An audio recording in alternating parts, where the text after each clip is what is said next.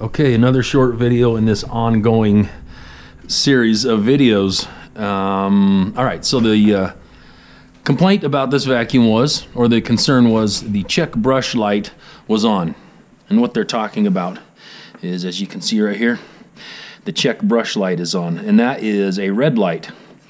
Every vacuum is going to have a red and green light. They probably won't be marked as such, but they will have a red and green light. In this case, the red light turned on, and that means you should check your brush. So let's try it here. Okay, so you can see the red light is on. It's just gliding back and forth. You can kind of tell that the brushes, or the bristles of the brush, are not really touching the floor.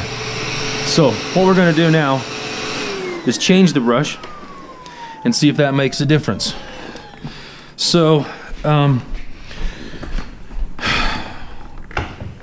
when you send a vacuum in that needs to have a brush changed, we'll actually change the brush. We wouldn't expect you guys to replace the brush, but what should happen is exactly what happened with this, and someone was aware of the fact that the brush needed to be changed.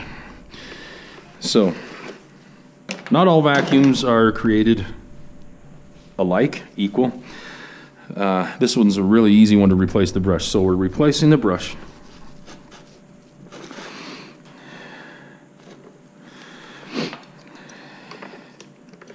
It's just that easy on this vacuum. So we're going to take it back in and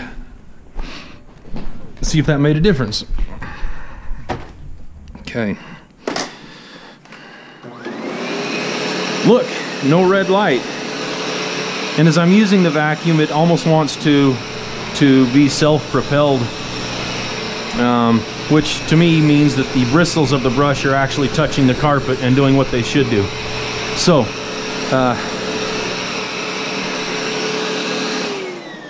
there you go. That is actually part one of this video.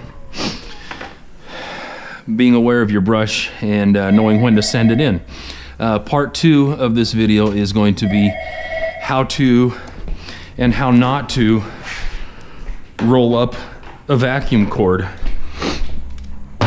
There is a proper and an improper way of doing this. So the improper way, and I've done it, I'm sure everyone else has done it, is like this. Okay, so what's so bad about this? Well, as you get to the end, you'll notice that the cord wants to do this little twist action here. This one isn't so severe, but in time, if this continues, you will eventually get a cord that looks like, I didn't have my prop ready. Stand by. Your cord will look much like this. And I'm sure you've all seen this type of a cord before. So the problem with this, if your cord starts to look like this, there's these peaks and valleys. And as these valleys are rubbing against the floor over and over and over again as you're vacuuming, a hole will be worn in the orange insulation here, and eventually you'll get down to bare copper wire. And that is bad. Reason being is because there's electricity surging through that copper wire, and that's dangerous, and that's a problem. So that's some poor planning. Hey Clayton, that's some poor planning on my part as far as the props go. But anyway, the proper way is to start rolling the cord from the machine. That will let any twisting of the cord relieve itself out at the end of the cord.